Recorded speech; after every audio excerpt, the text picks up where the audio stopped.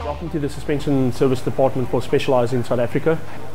Let me show you a little bit more what's important about the suspension services and the maintenance of your suspensions. Okay, it's important that you follow three service intervals on your fork that gets recommended by RockShox and by Specialized, and that's your 25-hour, your 50-hour, and your 150-hour. 25-hour, which consists of your lower legs gets pulled off, gets cleaned out, oil bath gets done, fresh oil gets put in.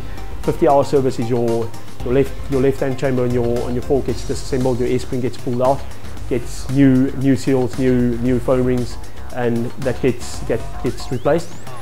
Also with fresh oil in your lowers, and then your 150-hour service, everything gets disassembled, all the little shims, O-rings, fresh oil, your nitrogen gets recharged, and it's basically a full refurbishment. Rebuilding rear suspensions underneath oil is, for simple reasons, main seals get replaced, O-rings get replaced, fresh oil.